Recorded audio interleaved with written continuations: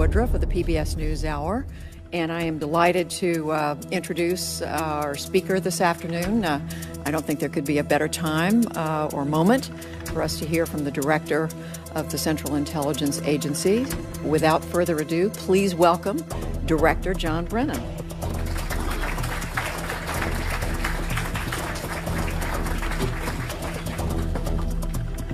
Well, thank you very much, Judy, and good afternoon, everyone.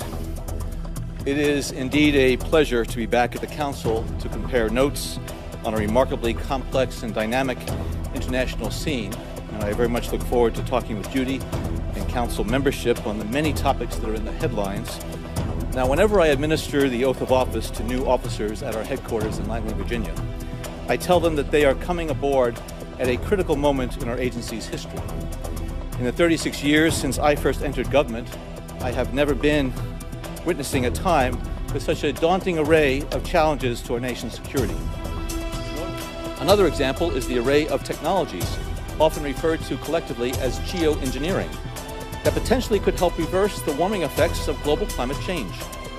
One that has gained my personal attention is stratospheric aerosol injection, or SAI, a method of seeding the stratosphere with particles that can help reflect the sun's heat in much the same way that volcanic eruptions do. An SAI program could limit global temperature increases, reducing some risks associated with higher temperatures and providing the world economy additional time to transition from fossil fuels. This process is also relatively inexpensive.